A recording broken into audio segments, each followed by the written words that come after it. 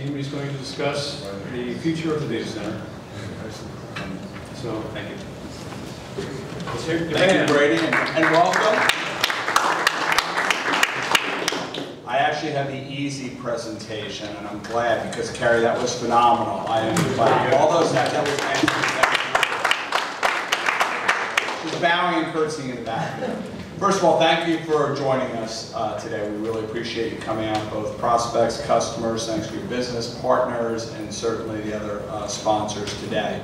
Lucky for me, or lucky for you, I'm actually not going to give the presentation. My team is going to come up here and speak about what we're seeing in the future of the data center, and really not just the data center, but the interconnection of, whether it be for cloud computing, whether it be for service providers to connect and exchange traffic, whether it be for high-frequency trading and what we're seeing in the enterprise space. So a lot of things, both from a technology, from applications, from architectures, changing the marketplace, and I think you'll find it enlightening what the team has to say. And then I will come back after the sandwiches and the break and moderate the panel, and we'll have some good Q&A from that perspective.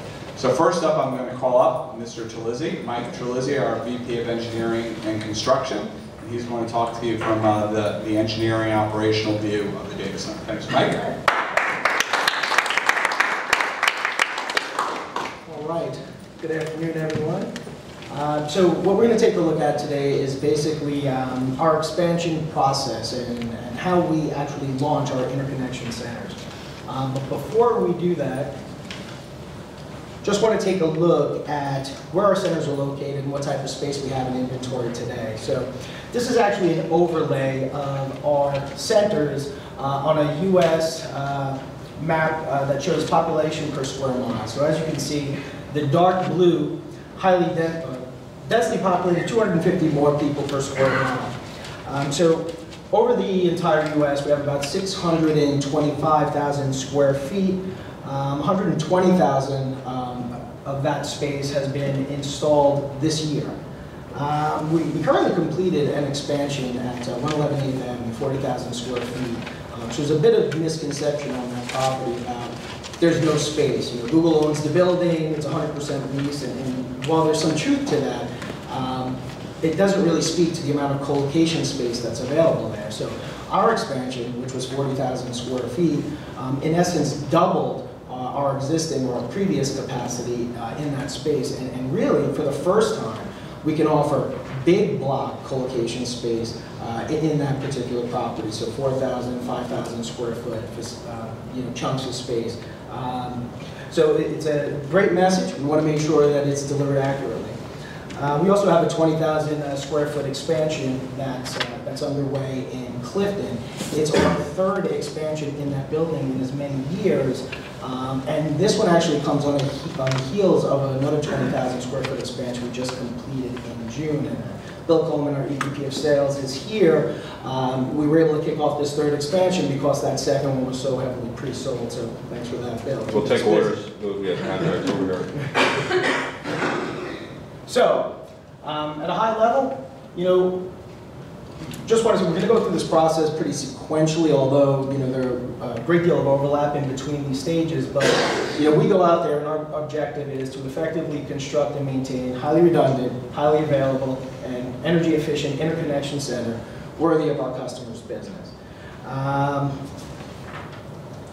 And it all starts with our site selection. So I put a note in here regarding the gating predecessor, which is really the market analysis.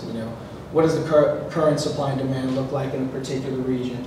What does the competition look like? What are our space and power requirements? If we've been in that market, what is our past performance been? That kind of gives us the inputs on the pace and price for that model, and then we go out to those facilities and then, we narrow them down and we get an idea of what our rents are going to look like, what our utility bills are going to look like, what's rough order of magnitude on our capital cost. So that goes into our business case so that we can determine what our ROI is going to be there. So that being said, 4 primary areas of focus.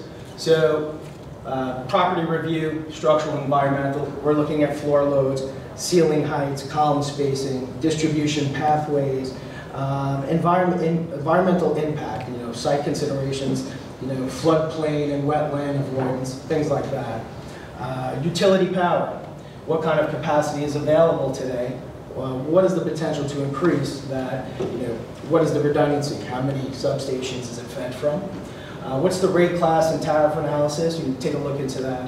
The voltage available. Can we distribute at medium voltage as opposed to some of the lower voltages? Does the utility have a green quota? What is it, and what are our renewable energy options to purchase? Of course, fiber proximity. So we are the interconnection company, interconnection and data center company. Fiber is a big deal for us. So we leverage our internal intel. We work with our carriers to see where they are, and then obviously whoever's in that building at the time we do the site tours. And then there are also lead considerations. So accessibility to public transportation, parking capacities, opportunities to maximize the open spaces. There's one other thing that I personally look for when I go out to these sites that's not actually listed here. Anybody guess what that is? No one, no one. It's actually white space, because if that's there, it makes my job a lot easier.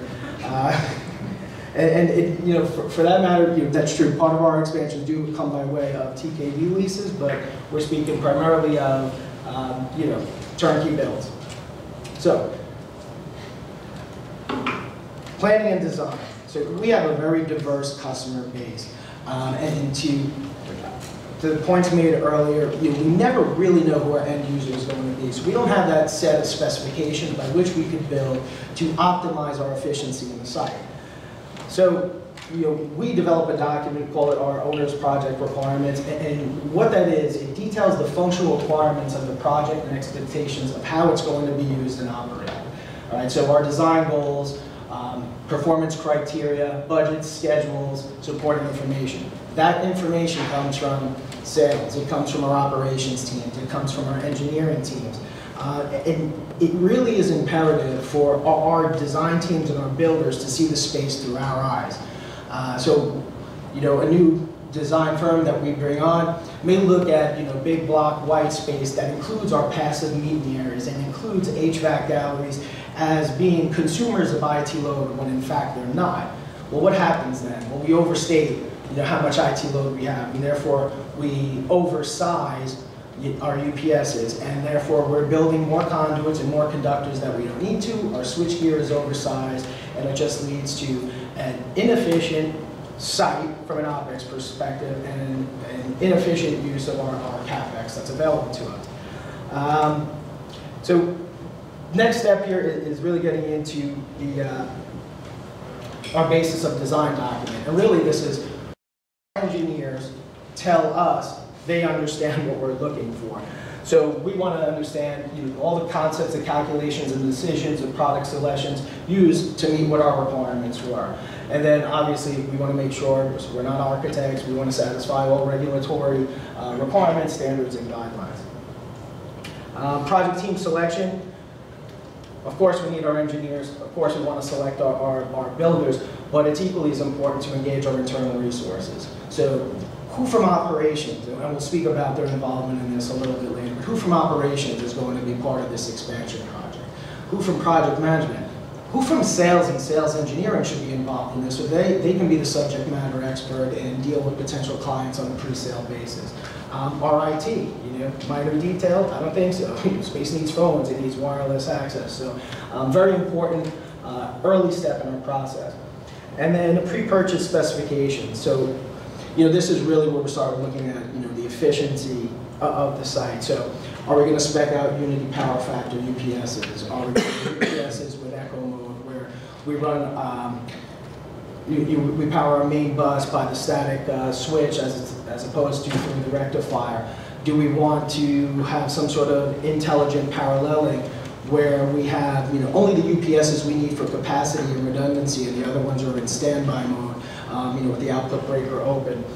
Plug fans, VFDs, and the such are all kind of identified here in the pre-purchase portion of the project, and it's sent out to all the vendors that we find suitable to bid the job. Construction. So detailed project plan is created. So it's kind of here where Eric stepped in and he gives me some unrealistic timeframes by which to build this facility. So we have a couple of builders here in the back from the Martin Group shaking their head. Yes, they understand because they've been on the other end of those motivational pep talks that those timeframes kind of inspire. So we tell our guys, you're going to buy the job, you buy the schedule. Sometimes that schedule changes, but that's how we roll. So our construction documents are distributed to the trades for bid. We hold pre-bid meetings, obviously, so that our vendors that are bidding the job know exactly what the scope is going to be. Contract award is made, budget's updated with the bid values, and locked, set in stone forever.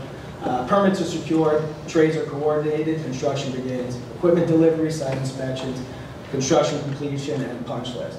And again, because we're taking a sequential look, there's obviously commissioning steps that happen within this phase, but we'll take a look at that on the next slide. So, what is commissioning? Basic purpose, provide documented confirmation that the mission-critical systems function in compliance to the criteria we set forth. Does the site work as it's intended to work, both at the system level and then as at the overall level? Because again, these are not necessarily discrete standalone systems. The data center is one large system. So start real early on factory witness testing. So that's where we go out to the site, the manufacturer's site, equipment has a chip, and they demonstrate to us that the equipment performs prior to sending that. And really it's around, does it perform, do some sort of load bank testing or something like that to make sure that it's a load-worthy equipment before it's sent out. Component verification, level 2, was everything shipped correct?